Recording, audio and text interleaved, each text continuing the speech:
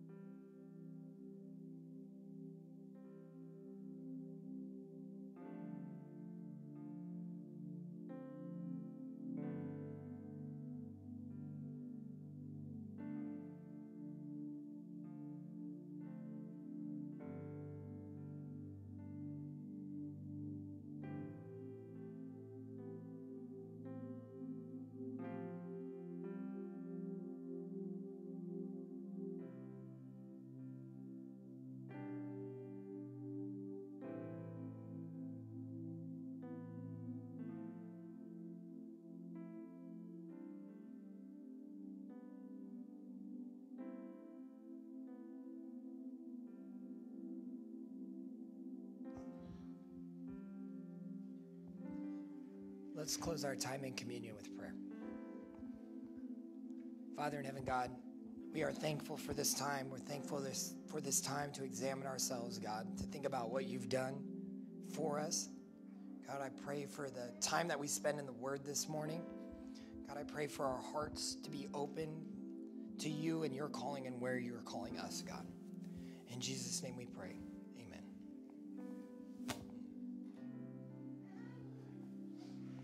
Children, you are dismissed to junior church. Oh, Elijah's down, but he's up.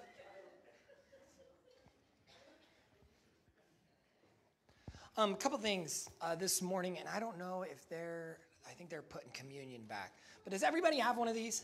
Everybody have one of these? You really need one of these because not only is there just important information about what's going on in the church, but there is a handout there this morning, and we need your feedback. Each and every one of you, we need your feedback. And so here's the deal. If you're like, no, I don't do paper, that's fine. You're going to get a text message. If you're a member here and you're on the daily reading, you're going to get a text message about this. But we have received the funds from the sale for the property next door. So what we're going to be doing is we've got some things in here that we want to accomplish, some things that the leadership team has put together, and things that we need to do here at the building, maybe some enhancements, and then saving up for the future and whatnot in that area. But we want your input.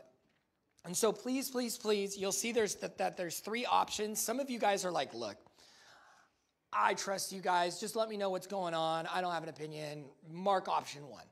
Option 2 is for if you see something in there and you're like, oh, no, I like all that, but I want a couple more things. Can you guys think about this and can we discuss this? And option 3 is, those are terrible ideas. I've got better ideas. And then you put them down at option 3. Maybe you do. I hope you do.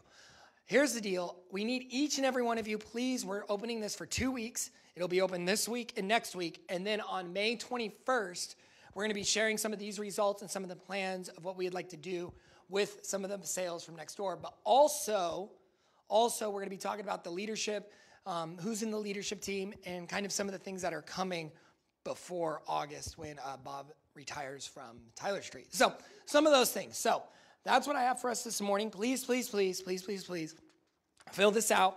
Put it in the offering box. If you're like, nope, I don't want to do that, don't worry. You'll get a text message about it. Please don't fill out both. Easy enough, right? Okay, now I'll turn it over to Bob. Thank you, church.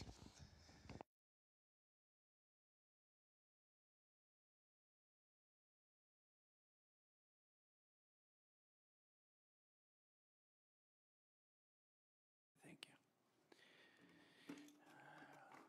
All right, good morning. We're ready to go, I think, huh? Oops, he already changed it for me. Well, good. My lovely wife and Michael and I just got back Friday night from Pepperdine. Had a great time there. Got to renew friendships with a lot of people. Got to hear just a lot of good, encouraging things. But like they say, it's always good to be home. It's always good to be home. We're continuing our series on diving in. Now, if we took this picture and zoomed back, came way up, you'd see some things that are real important to see in this series. So if we brought that camera way up, one of the things that you'd see on this side of the pool is that you'd see your Father in heaven. And you'd see Jesus, your Savior, in the pool, inviting you to come in. And then what you'd see is on the back here, you'd see the Holy Spirit whispering to you, it's okay. You can go. You can jump in. It's going to be all right. Now, we need to mention again, because it's really important, jumping into the pool is not the end goal. This series, and it's not to say, oh, jump in and then everything is good. I mean, you understand, of course, that getting into the pool is just the beginning. You get that, right? I mean, because this is pretty important. Because the deal is, once you're in, you're going to find out that it's really, really good. You're going to really like being in there. In fact, you're going to like it so much, you're just going to want to kind of swim around, float around, and just enjoy being in the pool. In fact, you're going to like it so much, you're going to say, you know what? I think I'm going to become a swim instructor. I might even decide to be a lifeguard. I like being in the pool, and I like being around this so much. I want to teach others how to swim. I want to be a lifeguard. You might like it so much, you might decide, you know what I want to do? I want to become a pool builder. I just want to build pools all over the place so that people can enjoy and experience what I've enjoyed and experienced. I mean, you know, after so much time in the pool and after deciding you want to become either a swim instructor or a lifeguard or a pool builder, you might say, you know what I want to do? I want to go see what it's like diving into rivers and lakes and oceans. And I just want to experience, I always want to be a part of what God is doing all over the place. Now, is that too much metaphor? If it's too much metaphor, let me just say plainly then. You might like being all in for Jesus so much that you just want to look for other opportunities to bring others in, to help them enjoy what you're enjoying. And you might wonder, why did I wait this long to enjoy and experience these things that God has for us? Another very, very, very important thing about this series of diving in. This series is not about repenting of sin and calling you back to God. That's an incredibly important message that the church can never forget. Repenting of sin and calling ourselves or others back to God. It's always a relevant message. The series on diving in is not about that, though. If the series was about that, those little feet would be turned the other direction, walking away from the pool. Does that make sense? So we're not ignoring that there's a need to do that. That's just not what this series is calling us to. This series is calling us to, we're right there. You've got the Father and the Son inviting us in. You've got the Holy Spirit urging us to take that step to be a little bit closer.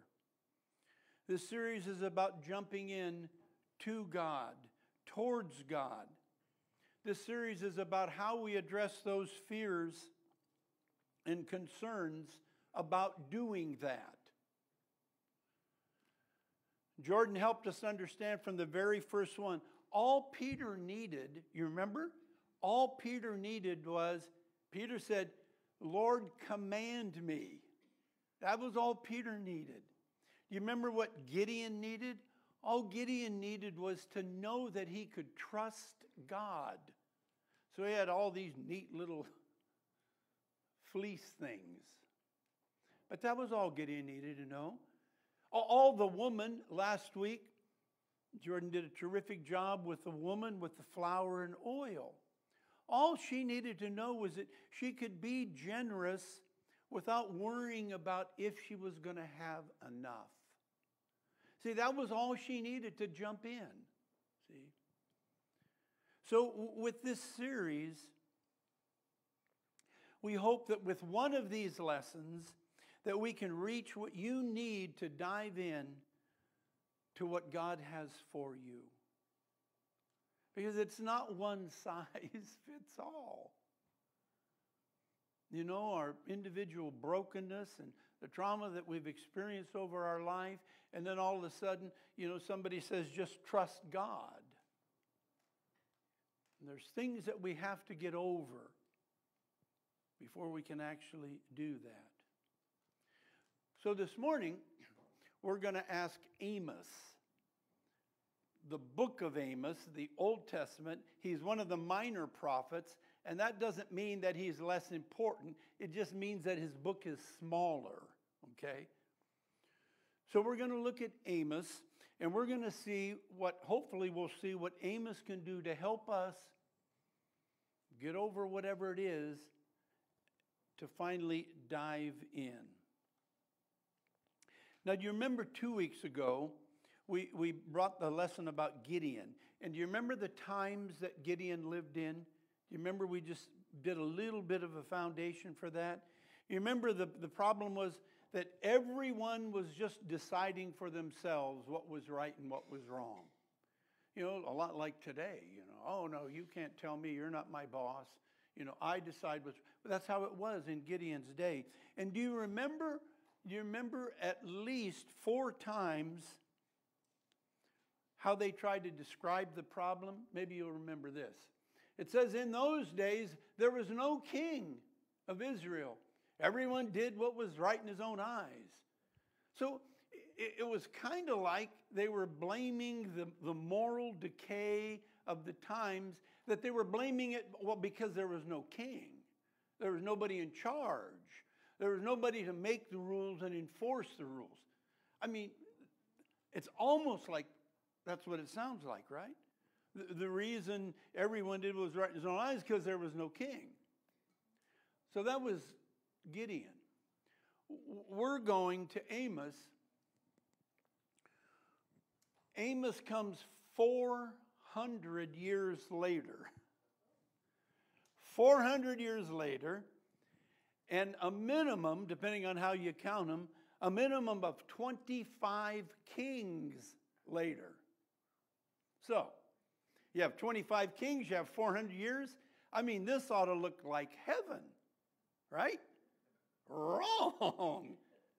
Things are worse. Things are worse. So if you were sitting down, at Paws or Starbucks or Pete's, and you're able to talk with Amos, and you're saying, well, I thought the problem was that there was no king. And Amos would just start laughing. Amos would tell you, hey, look, you're not going to change the hearts of people just by making rules and making somebody the boss. Until we're ready to submit to the creator of the universe, to Yahweh, the God of heaven and earth. I don't care how many kings and how long you give it. It just won't work. Now, we're not going to go over Amos's life as if it was some historical timeline. This is what we're not going to do. Well, here's Amos's introduction, and here's the oracles.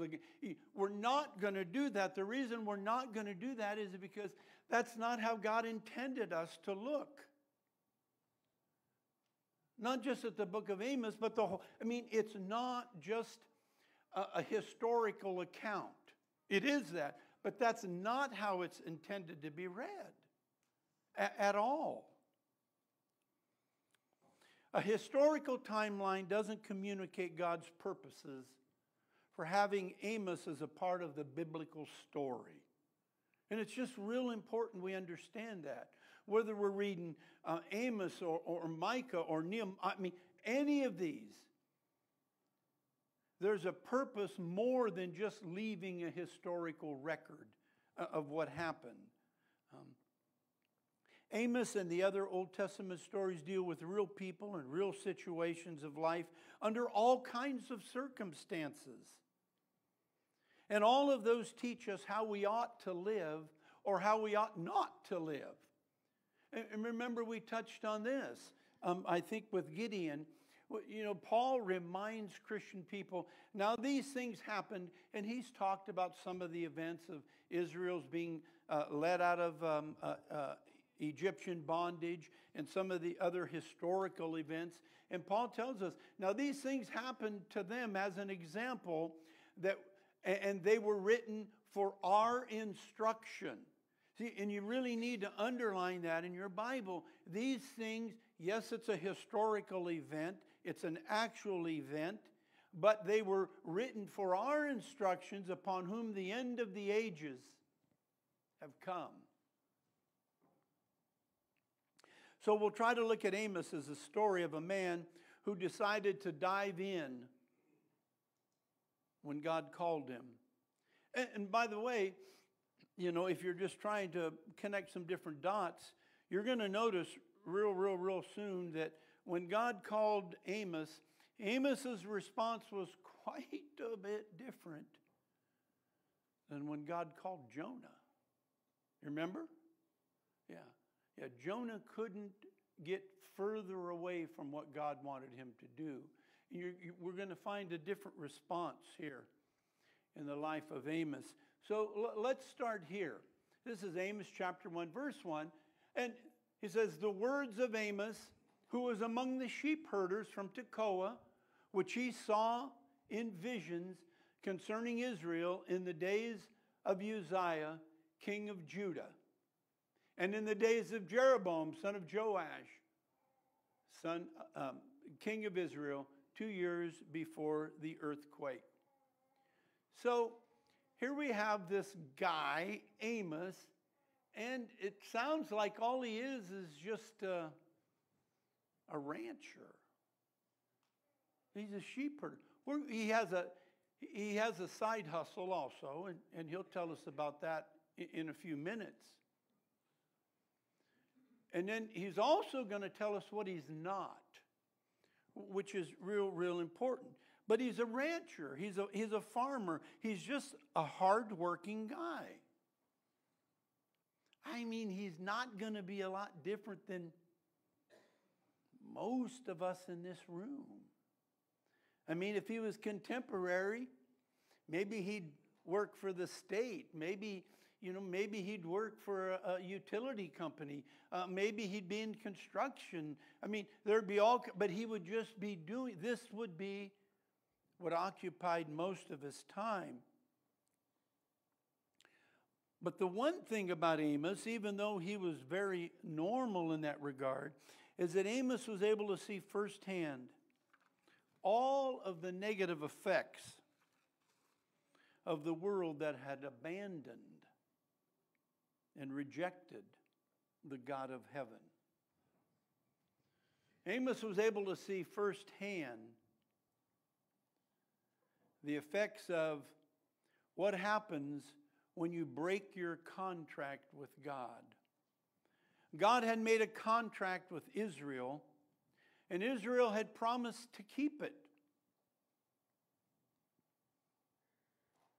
Another thing you need to know about Amos. Then Amos replied to Amaziah, look, I'm not a prophet. I'm not the son of a prophet. I'm a herdsman and a grower of sycamore figs. This is really important, you guys. When we're trying to challenge and encourage one another to dive in, it's nice to know there's someone like Amos. Amos says, look, guys, I'm not a prophet. I'm not the son of a prophet. I'm a rancher and a farmer. Okay. Now, if we're going to bring that up to today, what Amos is saying is that, look, I'm not a preacher, and I'm not a preacher's kid. Okay. I'm just a farmer and a rancher. You're probably not going to see me preaching Sunday morning. You're probably not going to see me teaching a Sunday school class. But what you will see is men and women before and after Amos. Amos was faithful. He was faithful to God, and he was faithful to the people of God. So you're with me, right? We're still together. We're talking about this. We're not talking about... And remember that during those times, there was what was called the school of the prophets. Remember that? Reading, that bizarre... There was a school of prophets. And these were just aspiring young men. And so they would learn of the covenant that God had made with Israel. And they would learn what Israel had promised to do. And these guys were schooled in this. And so when they went out and preached, they could say, I'm not a prophet, but I went to the school of the prophets. Amos doesn't say that. Amos is just one of us. Okay? The thing about being all in, the thing about diving in, it's all about just a willingness to be or a willingness to do whatever God calls us to. See, that makes sense.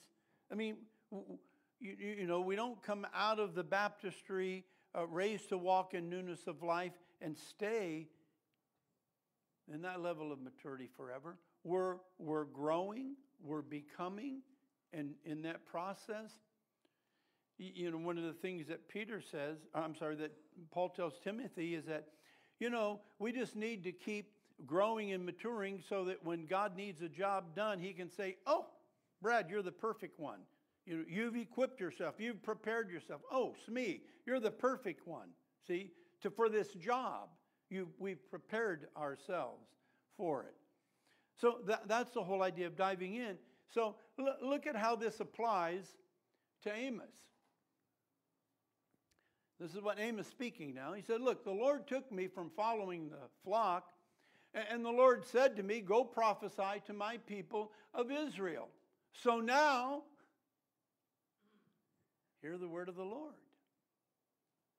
Now you guys are saying, you shall not prophesy against Israel, nor shall you prophesy against the house of Isaac.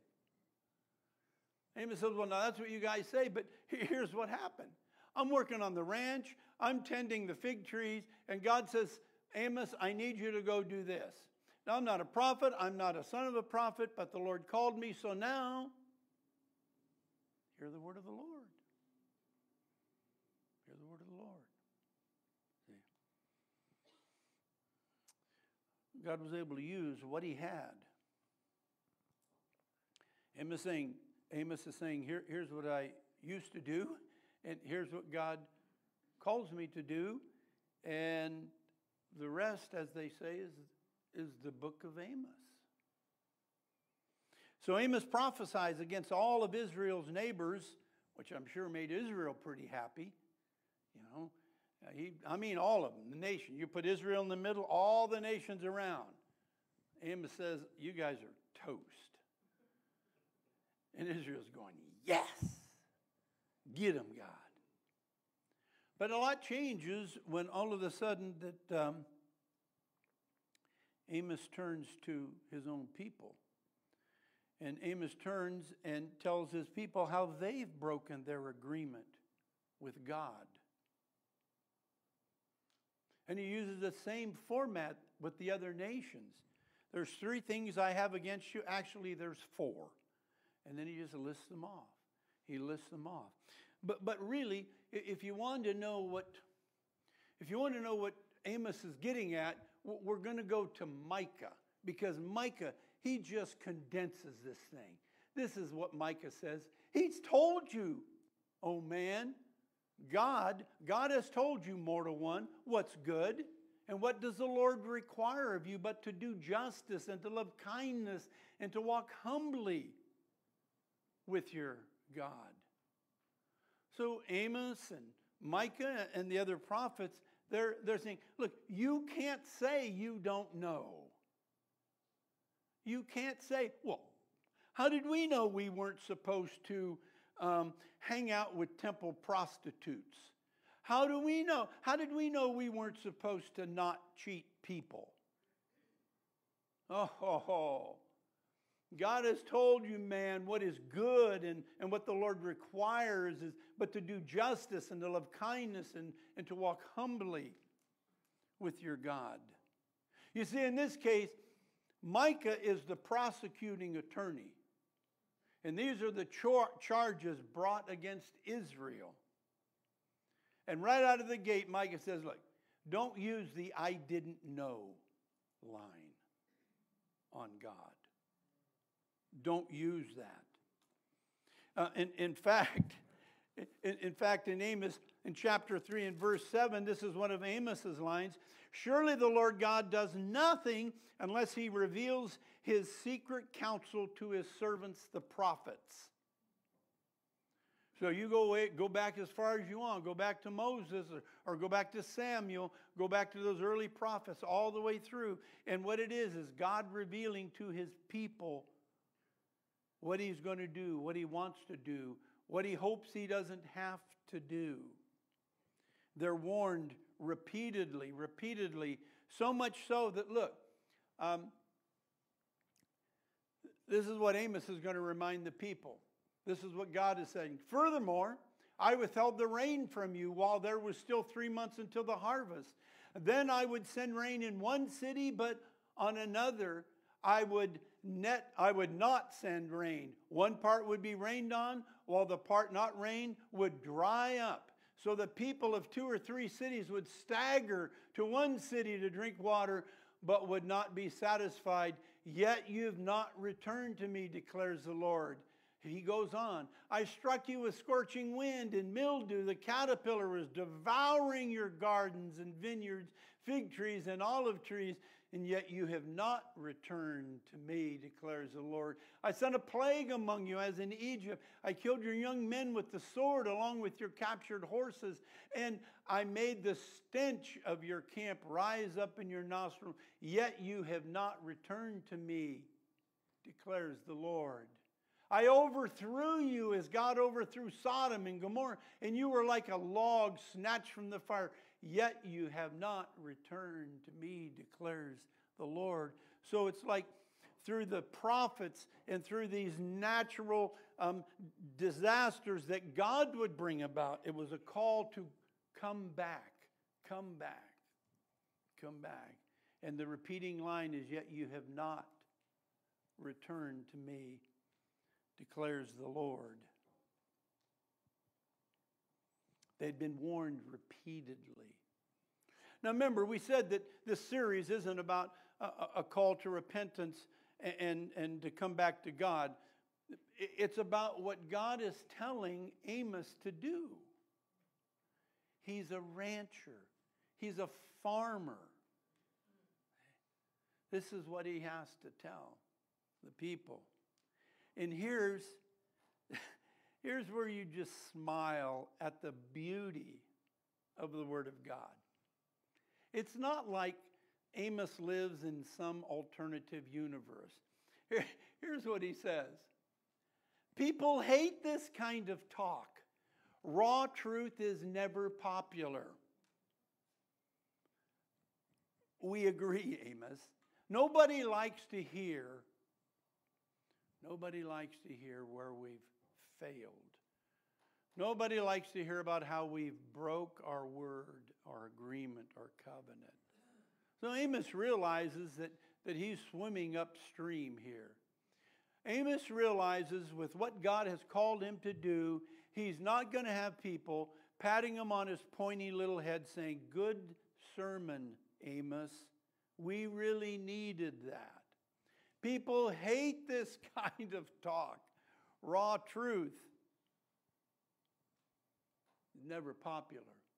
So, he has some suggestions.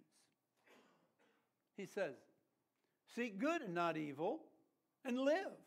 You talk about God, the God of the angel armies, being your best friend. Well, live like it, and maybe it'll happen. Hate evil, love good, then work it out in the public square. Live it out. And maybe God, the God of the angel armies, will notice your remnant and be gracious. So Amos is like, he's trying to balance it, right? He's trying to balance it. Nobody likes to hear bad news. Well, maybe what we ought to do is just start changing the way we live. Now, of course, when you get to chapter 9, God through Amos, like God through everyone always does, gives Israel hope. And so Amos is able to give the people some hope. But what I want us to do now is I want us to leave Amos and his story and his diving in. And it's not because we're more important than Amos and his story, but it's because God wants us to read and to process and to apply these things in our own life. It's not so much the calling out of sin and breaking faith with God, but it's Amos's willingness to go out of his comfort zone, to get off the farm, off the ranch, and go to, he lives in the southern part of Judah, and God calls him to go to the northern part of Israel. So when we say that God calls Amos to leave his comfort zone, we mean literally and not just figuratively. So that's what we want to do. But I want to give you an illustration first. Smee and I used to raise bees. Do we have any beekeepers here? Oh, too bad. I loved keeping bees and tending bees. I loved harvesting honey. And you can buy frames that already have combs in them. They're plastic. And then you can leave some of your frames open, and the bees will make their own wax, and then they'll fill it up. And that's the honeycomb. And when we're harvesting our honey, I would love to get some of the raw honeycomb, and I wouldn't extract the honey from it. We would just take big chunks of honeycomb. And then we would cut it up, we'd put it in jars, or we'd put it on the plate. And what you could do, what I love to do, is I just cut a chunk of honeycomb. I pop it in my mouth, and I just chew and chew and chew and chew and chew. I chewed till there was no more honey.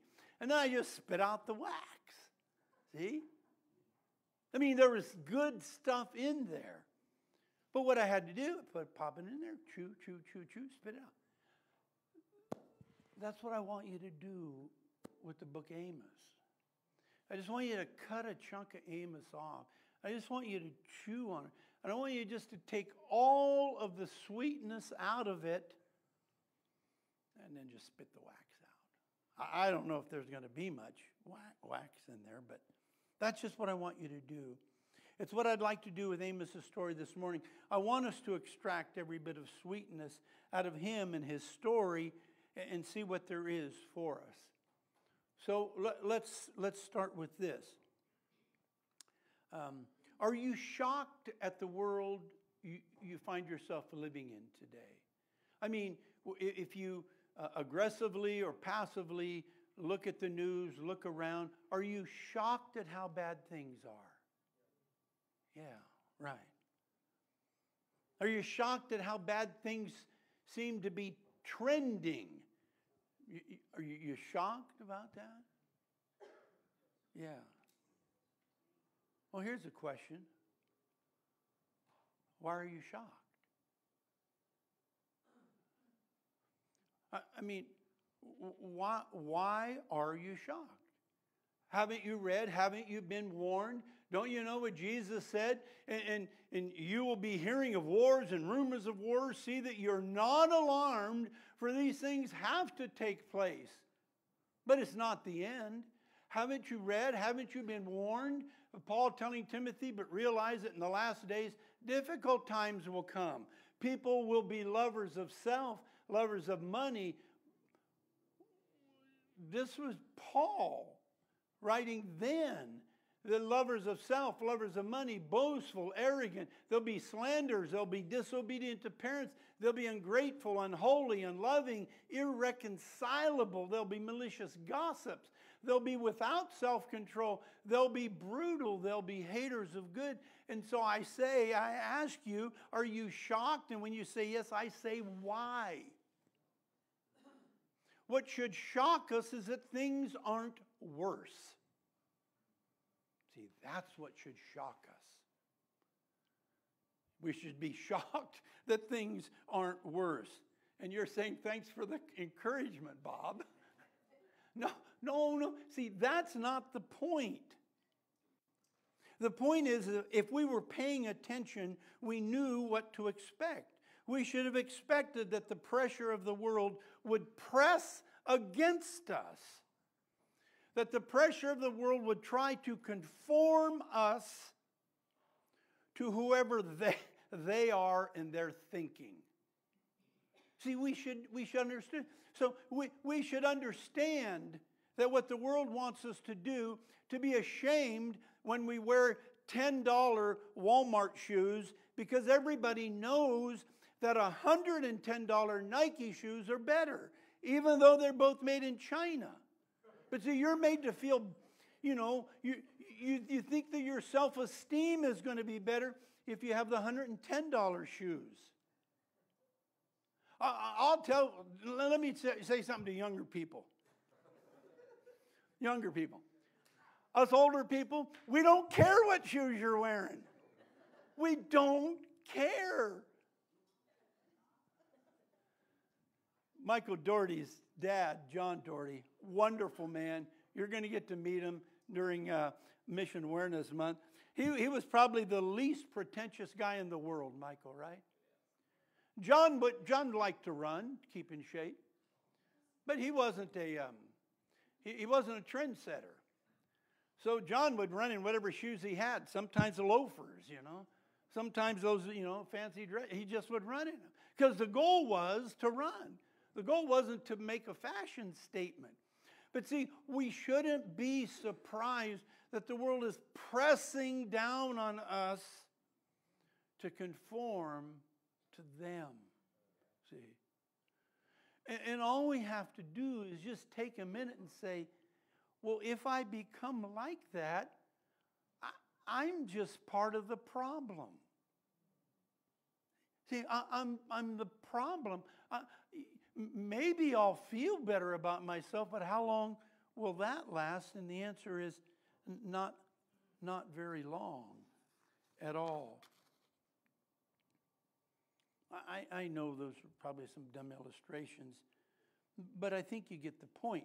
Because, see, now we extend it. We can say, are you happy with your community? Are you happy with the world around you? Are you happy with where you are in the plan of God?